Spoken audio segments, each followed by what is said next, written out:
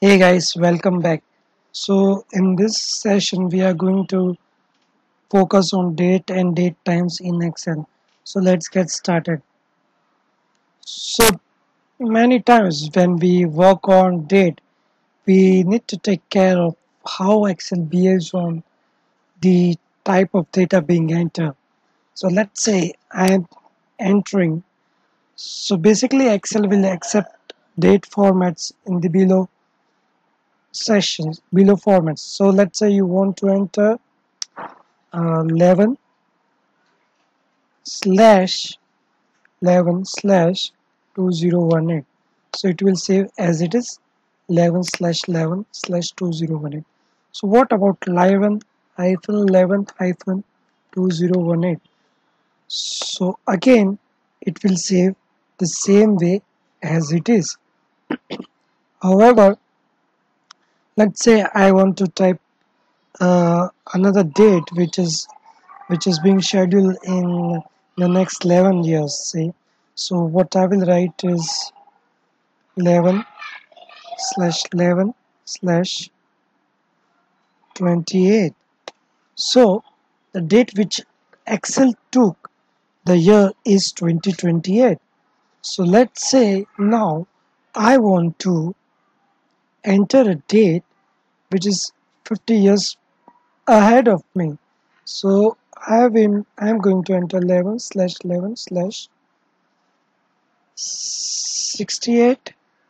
Okay, but see what Excel took is 1968. Why? Because what Excel is programmed is with a set of rules. And what does the rule suggest? The rule suggests that anything, so let's say I will taking 30, okay?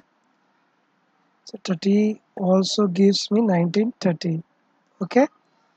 So the rule states that any date with the year 0 to 29, okay, will be considered by default in the current century, okay, whereas somewhere between 0 to 99 will be considered in the previous century. However, if you want to just type 2030, then you can just type 2030 and your work is done. So you need to be careful when you are trying to work with dates formats. Now let us come and check out the time frame.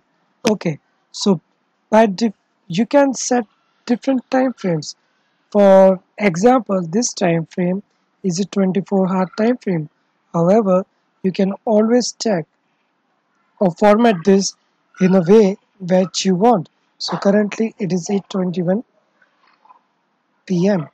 Okay, and this one is again 1:11 p.m.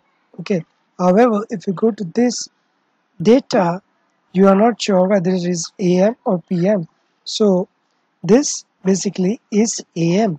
However, you need to be careful when you are working with data, as the data over here is not specified whether it is am or pm. So it is better to go with 24-hour format. Okay, so that was it for this session. If you like this video, just give it a thumbs up and subscribe to this channel and hit the notification bell